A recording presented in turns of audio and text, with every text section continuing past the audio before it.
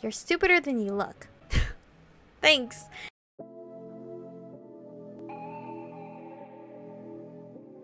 We're born in the moonlight.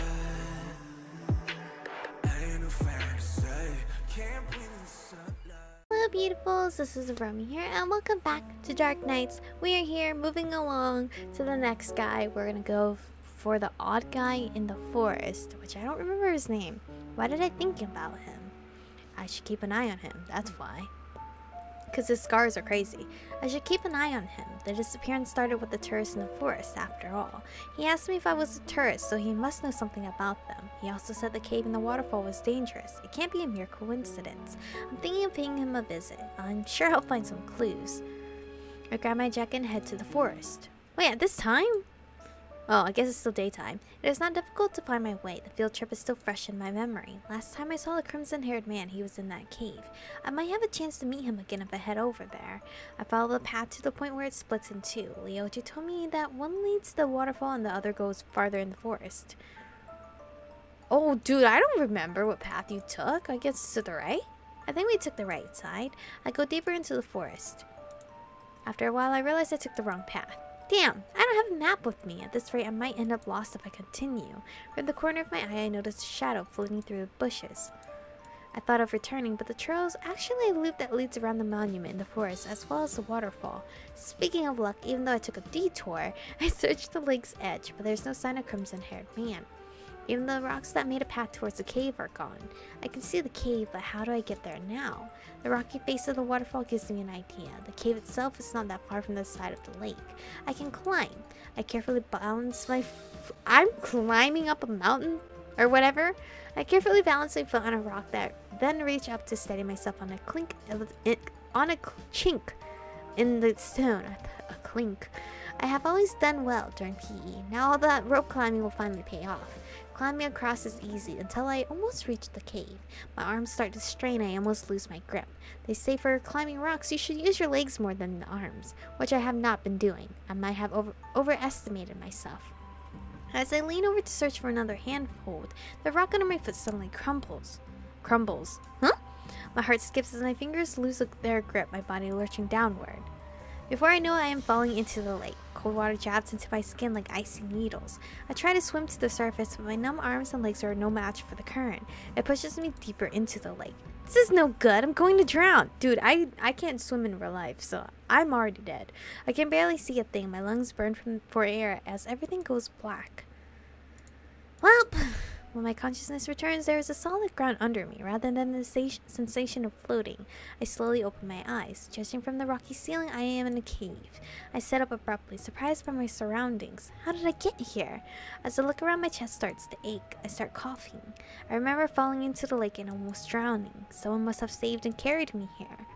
The mossy walls of this place are not like the dripping darkness of the cave behind the waterfall. And speaking of dripping, I notice that my clothes are totally soaked. Ugh, I'm a total mess.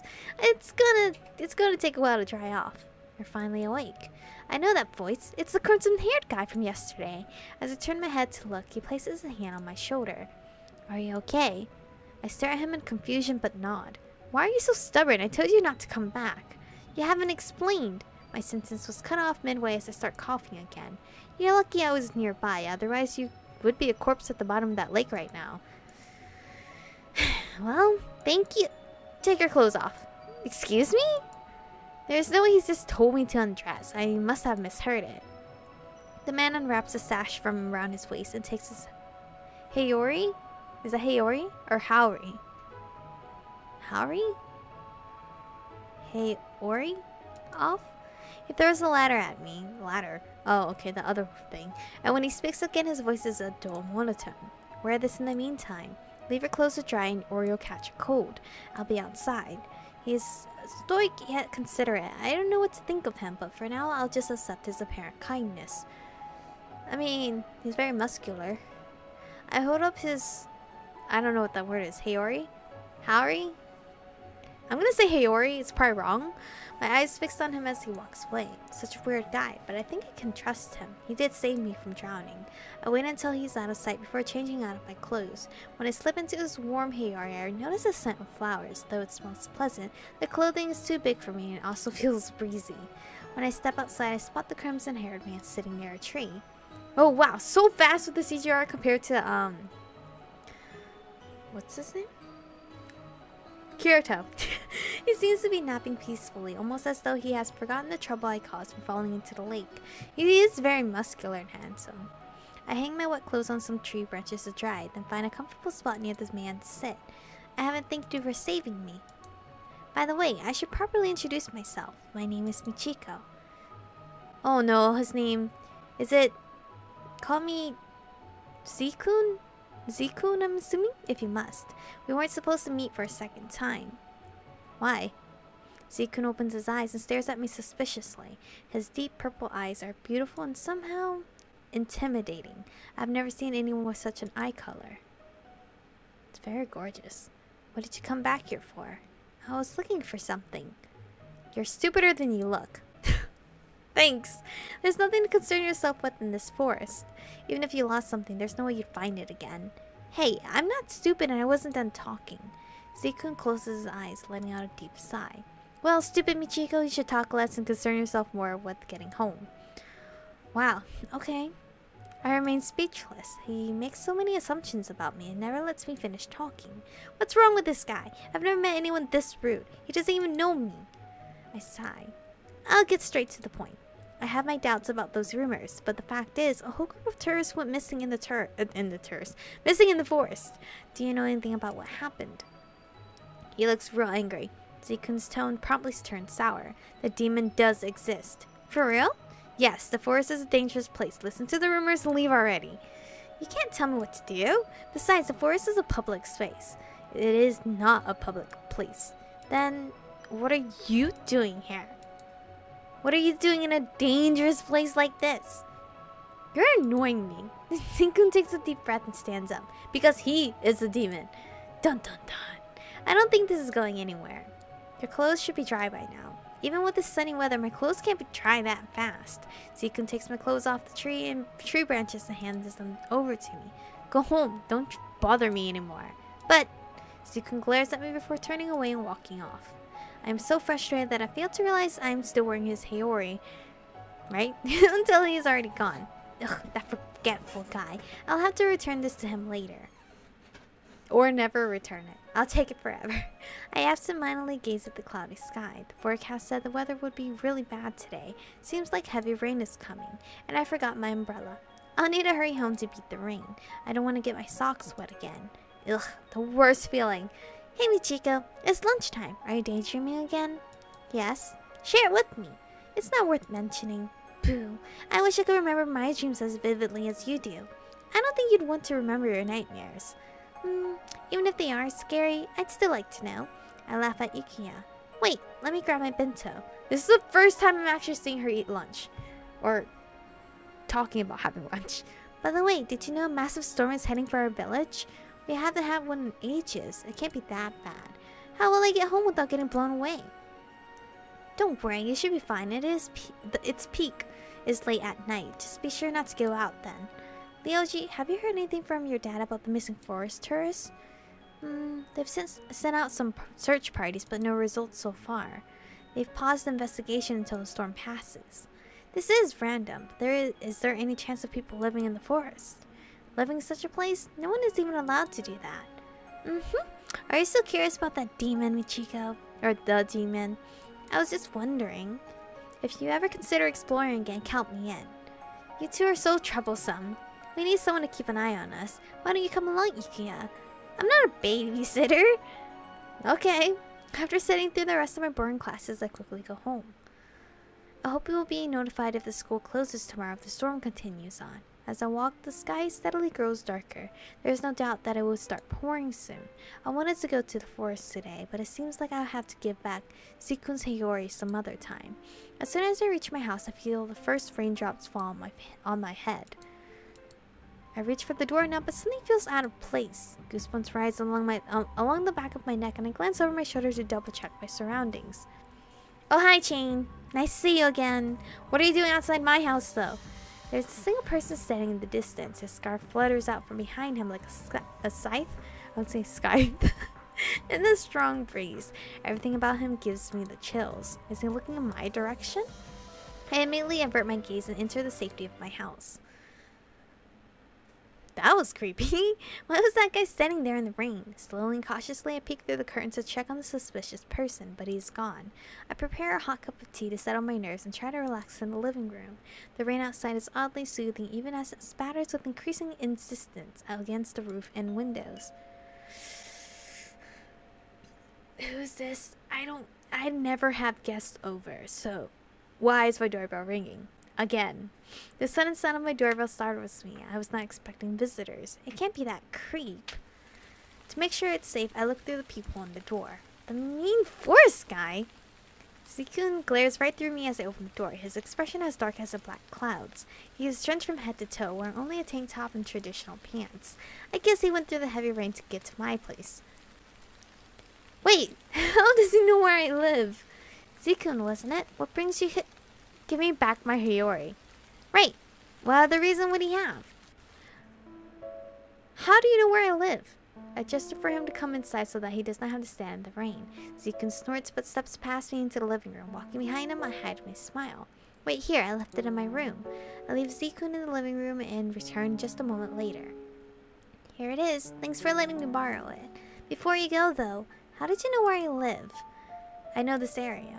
Talkative as always. Didn't Ryoji ask me to report odd people like Zeikun? No, I can't report him yet. I can't let him leave now either. I'll miss my chance to get something more substantial out of him. I need a reason to make him stay. Wait, I don't think it's a good idea to go back in that heavy rain. You can wait here until it calms down. An awkward silence falls between us as Zeikun merely stares at me. I owe you for saving me. Zeikun snorts but steps past me into the living room. Hiding a smile, I close the door to the storm outside. Another CG art? Which one do I pick? I kind of like the first one. He is not self-conscious in the least as he wrings his hair out, running his fingers through the long strands. I stare at his defined back. My thoughts get lost for a moment. At first sight, you would think he's only muscular, but his scars are more noticeable. I wonder what could have carved those into his arms. With all these peculiar men showing up around my house, I better be more careful. I can't take on someone like him by myself. Then again, he did save me from drowning. He can't really be the one responsible for the disappearing tourists, can he? As if hearing my thoughts, Zeikun glances back at me, his gaze bore into mine. It becomes awkward after a while. I should get a towel for him. Ay, that looks so cute on him. After Zeikun fixes his hair and puts on his Hiyori, he sits down on the carpet with crossed arms facing away from me. I wonder if he has not forgiven me for disturbing his peace the previous time I met him. Are you hungry? No. Are you cold? I can grab some blankets for you. No. Are you bored? I have some fun magazines. Leave me alone. You're no fun. I'm not here to have fun. I need to return to the forest as soon as possible. So you're saying that staying in the forest and hiding in a cave is better than having a roof above your head? Yeah, because there aren't annoying people like you around. Okay, boy. Listen here. My eyes twitches at his answer. Keep your cool, Michiko. We had to play along and want to dig deeper into his background. You know, it's prohibited to live in the forest. If they catch you, you might get arrested. Zeikun shrugs off my warning and stays quiet. Since you are familiar with the forest, is there any chance you saw the tourists? They've been missing for a while. If you have any information that could help, their families would be grateful.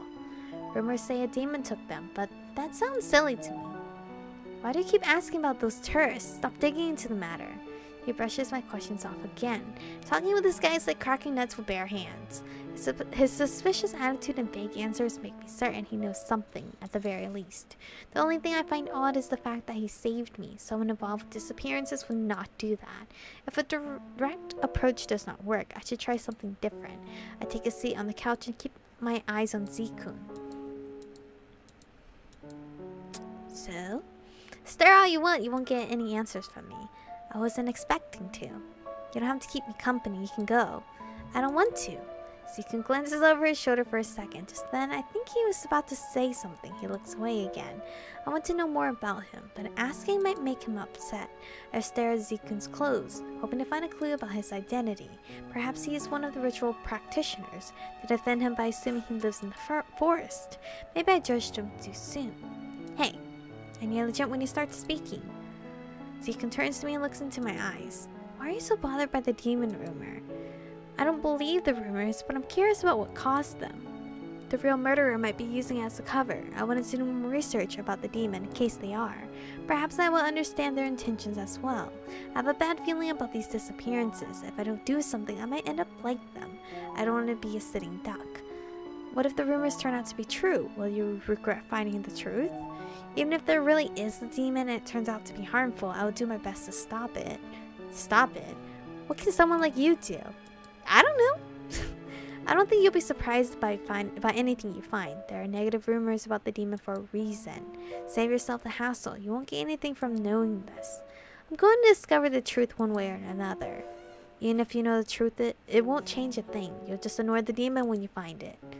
I don't understand. The truth should give the investigators a better direction, shouldn't it? I'm not waiting until I'm next. I'll find out what's causing the disappearances and then find a way to stop them. Oh, and this is where I'll stop for today's episode because they're so far away. But anyway, we're now starting with Kirito's demo route. Not Kirito. What is your name? Zeikun. Zeikun's route. Sorry.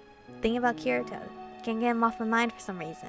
But anyway, thank you guys for watching today's episode. Stay beautiful, and I'll see you guys in the next one. 혼자 주저앉아